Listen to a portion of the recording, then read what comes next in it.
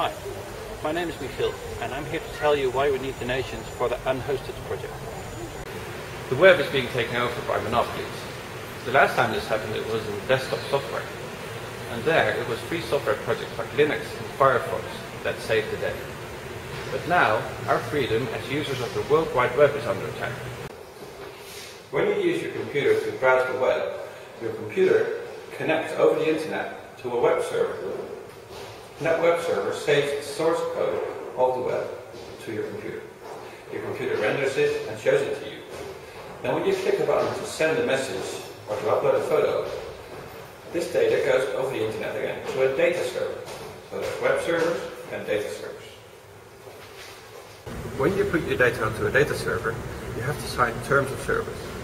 These are long texts which we never read and we just check the box and say yes.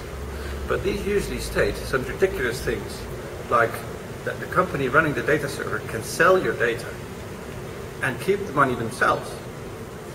So this is very bad.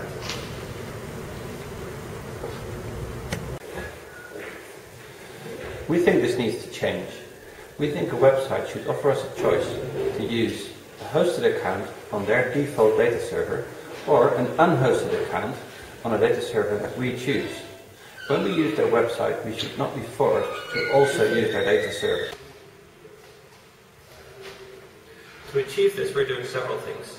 We're defining a standard that defines how data servers can be compatible so that they all work with all web servers. At the same time, we are writing websites that accept unhosted accounts and offer unhosted accounts for use on other websites. And we campaign for other websites to start accepting unhosted accounts. With this new architecture, we think the web will be a better place for the users.